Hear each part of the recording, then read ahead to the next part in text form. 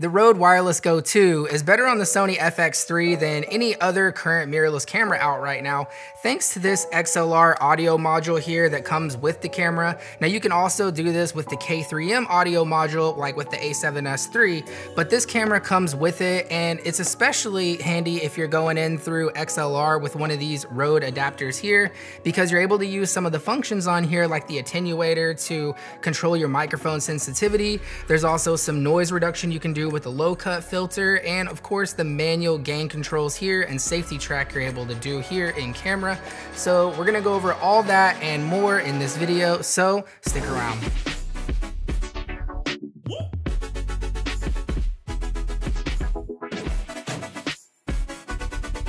Hey guys, Ray Valencia back with another Sony FX3 tutorial. Now, if you saw my previous video, we went over everything to do with the XLR audio handle. So we're gonna build upon that in this video. If you happen to miss that one, I'll link to it in the description, but we're gonna build upon that with this video. So let's dive into it. So my main reason for upgrading to the Wireless Go 2 from the original was the simple fact that these can record internally for up to 7 hours. And if you happen to lose transmission between your receiver and your transmitter, then you have the backup recording that you can export from the Rode Central app. What I did not know about these was that with this Rode Central app, there's actually a lot more customization that you can do with this kit. The original Wireless Go was 1 transmitter and 1 receiver for $200. This one is 2 transmitters and 1 receiver for $300. So it's a 3-piece kit. That alone justifies the extra $100. But on top of that, you have the internal recording and all the customization in the app.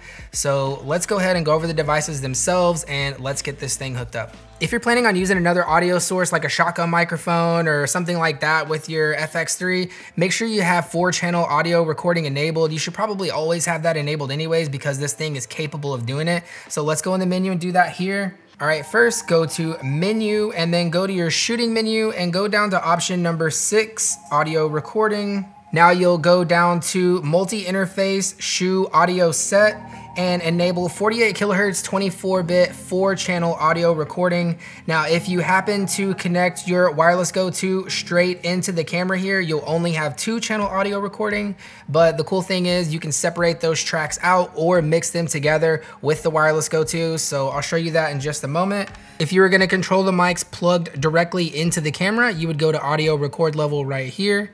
So you can also control which audio source you're hearing in each ear. So whenever you have the 4-channel audio recording, this next menu is available now. So go to the briefcase and find your way down to option number 9, sound option.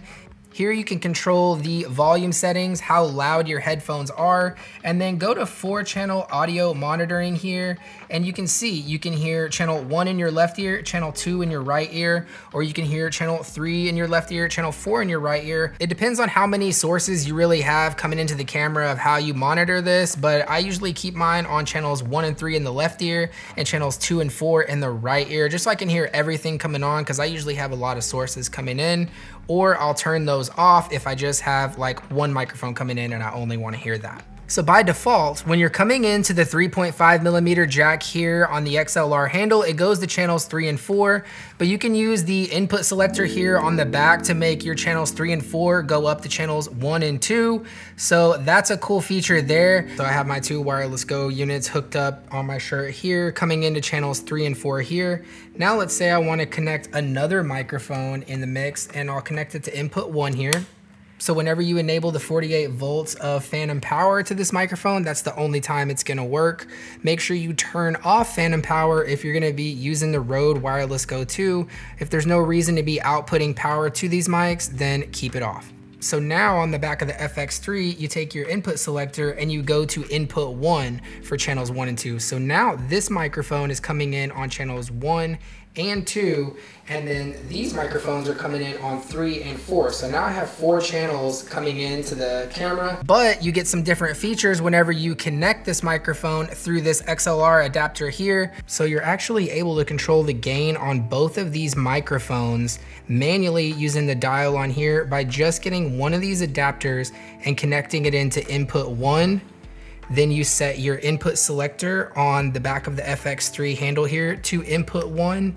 And now it's separating your channels 1 and 2 into here. So you have separate controls for each of these microphones. So this is the gain dial for microphone 1. This is now my gain dial for microphone 2. I can also control the attenuator here, how sensitive the microphone is to background noise, and also add a low cut filter here if you want to decrease background noise like an air conditioner or something like that. So we're gonna go over that too, but first let's go over the devices themselves, how to use them, and the Rode Central app. So here's everything you get with the kit. You get the 2 wireless transmitters here that have a built-in microphone here, as well as a 3.5mm jack if you want to use your own lavalier or something like that. But if you use the internal mic here, it comes with these little wind muffs that go on the transmitter. So they just lock into place like this, and unlike the original Wireless Go 1, these actually snap into place and they don't pop off easily. So that's an upgraded feature if you happen to like using the actual transmitter microphone like that, which I do sometimes as well. So that's a cool feature. You have this 3.5mm foldable flat cable that is used for connecting your receiver to your camera. You also have 3 USB-C to USB-A type cables for charging the devices, as well as connecting them to the computer, and 1 burrito looking style Velcro case for holding everything in here. The transmitters are easy to use. There's just 1 button on the bottom that powers them on. You hold that for 3 seconds and you'll see the lights come on, and then you'll see it show up here on the receiver as well. You can also customize this button in the Rode Central app to either mute or leave a little marker on the recording. Let's say you want to mark a scene or something like that. You just hit this little button and it'll mark it. You also have this microphone clip here that doubles as a cold shoe adapter that hooks right onto the top of your camera. The lights will be solid as soon as they're linked, and the battery light will blink slow whenever it's below 25%, and it'll start blinking fast whenever it's below 10%. You can also see the battery life of the transmitter on the receiver here as well. So for the receiver, same thing. You have the single button on the bottom that you hold for 3 seconds until it powers on. You'll see the status here on the screen whenever it does. On the bottom here, you have the same 2 buttons that were on the previous Wireless Go. You have the decibel where you can adjust your gain here. You also have the link button here on this side, and then you can hold both of the buttons here to go between mono or stereo. You hold them for 3 seconds and you'll see that it mixes both microphones down into 1 channel, or you can hold this down for 3 seconds again and it'll separate your microphones out between a left and a right channel on separate tracks. So this button here serves as not only the link button if you hold it, but it also serves as a microphone 1 or 2 selector. So if you tap it, you'll see that a little box appears over the 1, or you tap it again and a box appears over the 2. And then you hit the other button here with the mute symbol, and that is how you mute that microphone. You like this? You like this audio tutorial? Okay, all right, let's get back into it. Just drop that wherever you're gonna be using your receiver. Connect your 3.5mm jack, and we're gonna start by going into the 3.5mm jack here before we get into this XLR stuff here, just so we start with the basics first. So out of the box, your menu may look a little different than mine because I've gone into the Rode Central app and customized mine. So let's go ahead and jump in that app now and I'll show you exactly what I'm talking about. So go ahead and plug in the receiver first, and let's go ahead and connect it to the Rode Central app. So whenever you first plug it in, it'll prompt you to update the firmware, and I recommend doing that. Next, let's go over the basic settings at the top here. So it'll tell you some device information here and the battery life as well. So this first tab here controls the backlight. You can turn it off or on.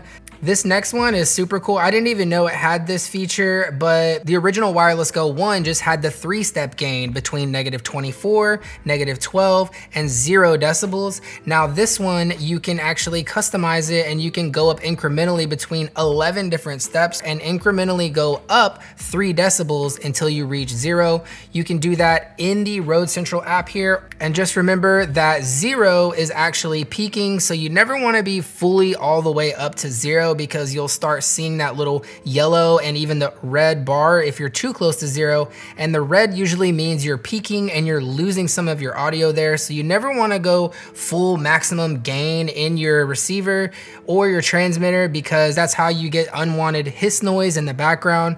So I usually keep mine anywhere between -12 or -6 decibels. Next, you have merge mode or split mode, and this can work with one microphone or two microphones depending on how you use it. But on split mode, it separates your channels in between a left and a right onto separate tracks. Now in merge mode, it actually mixes both microphones down. You can do this here in the app, or you can do it here on the actual receiver itself by holding the mono or stereo buttons for 3 seconds.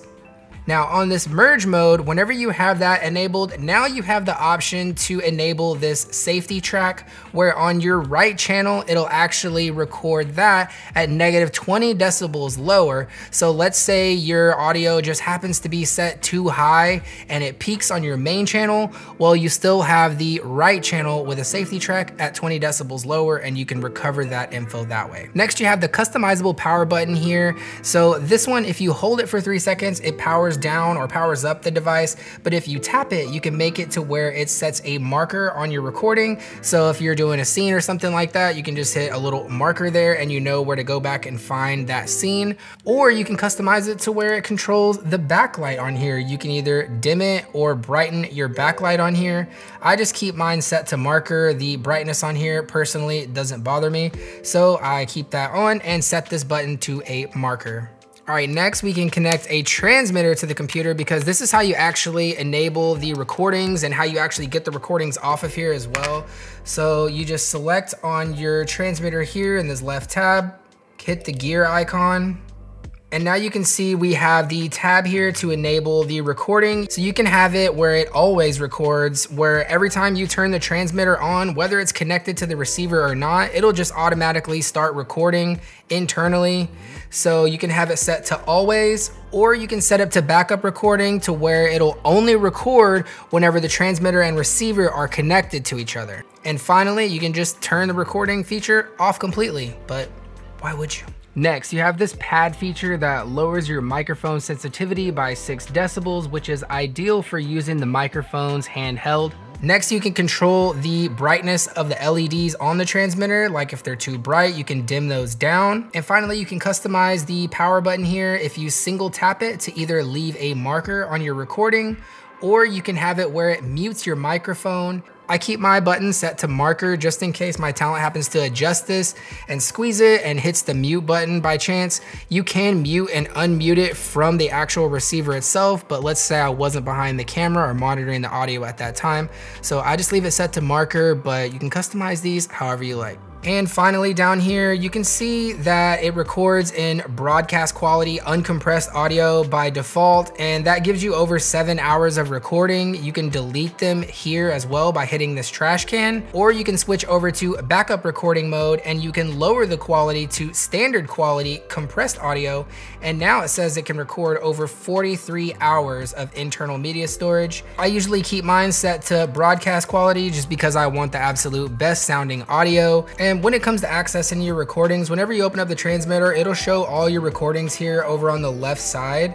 And when you select it, it'll have your markers listed here, and also it'll show you any place that happened to drop out audio. Although it won't be dropped out here because it was recording internally, it'll just show you where you dropped out transmission to the camera. So this is where that backup recording comes in super handy. All right, and then here's how you export an audio clip off of the transmitter. You hit export. Here you can rename the clip. You can go between WAV or MP3. I keep mine on WAV. 48 kilohertz or 44.1. Earlier, we set the FX3 to record 48 kilohertz 24-bit audio recording, and these are 48 kilohertz 24-bit transmitters. So make sure these settings read this way: 48 kilohertz and 24 bits PCM. So these are 24-bit recorders still, so they don't actually record in 32-bit float. They still record in 24-bit, so you don't get all the features that you would with 32-bit float, which is kind of like raw recording for audio. You can actually go back in and adjust your gain in post-production. Let's say you clipped your audio, you can actually go back in and just say, no, I don't think that's clipping anymore, and you can bring that back down in 32-bit float. So this doesn't give you quite that flexibility, but you can export in that format, if that makes sense. All right, so I'm gonna put a transmitter here and a transmitter here.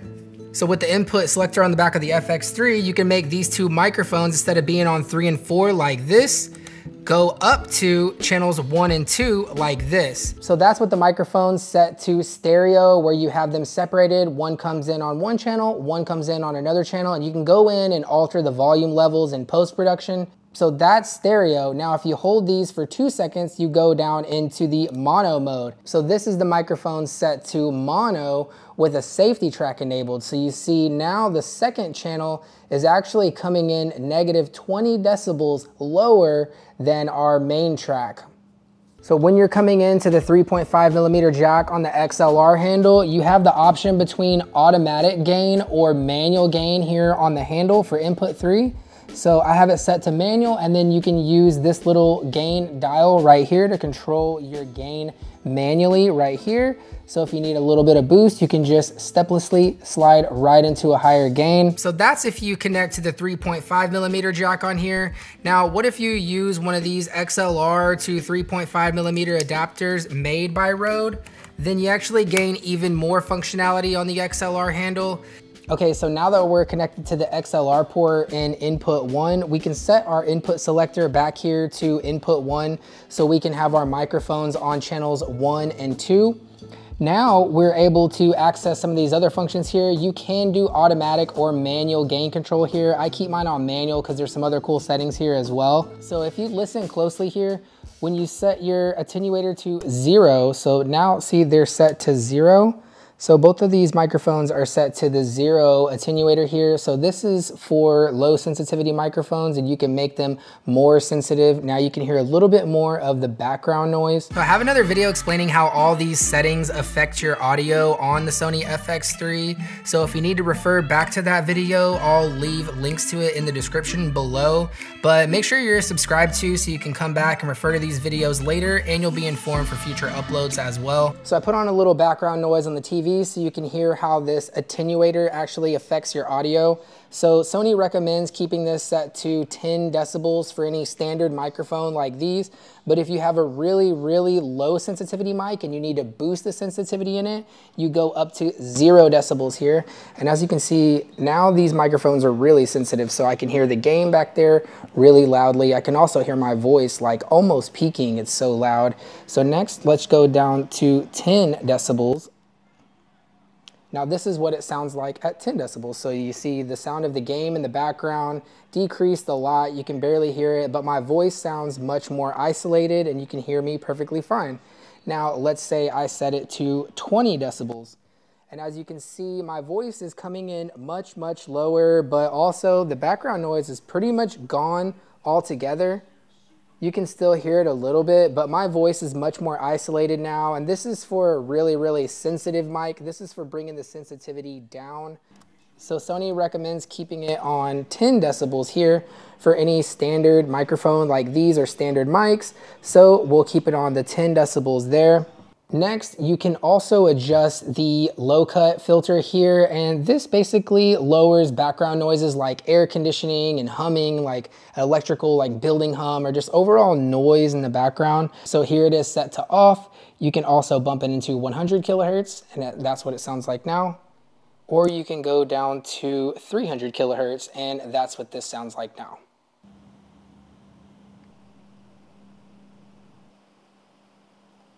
So as you can see, at 300 kilohertz of low cut filter, I was able to add a lot of noise reduction for my air conditioning unit to these same mics that we're using with other cameras. But with the FX3, you're able to add even more functionality to them by adding the low cut filter, the attenuator, the manual control dials. There's just all kinds of really cool stuff that you can do on here with this camera.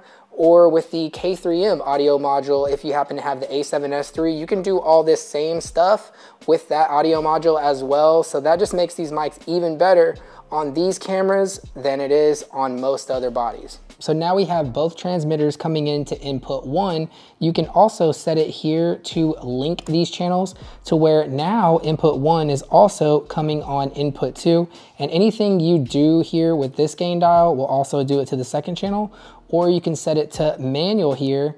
And now you can enable the safety track and you can actually gain or lower the gain on the safety track here. So now this microphone is actually disabled. If you wanted this microphone to be on as well, on the input selector on the back, you would go to N1, N2, and then you would enable 48 volts of phantom power on this microphone to get it to work. I also got these little rubbery silicone sleeves that slide right over the transmitter and the receiver.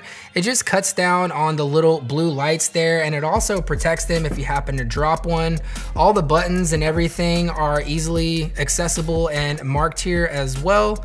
It even has the little Rode O there at the bottom and the screen cutout here on the receiver. So if this video did help you out, guys, be sure to hit the like button and leave me a comment if you have questions about anything at all. Shoot for the stars, and I'll see you guys in the next video.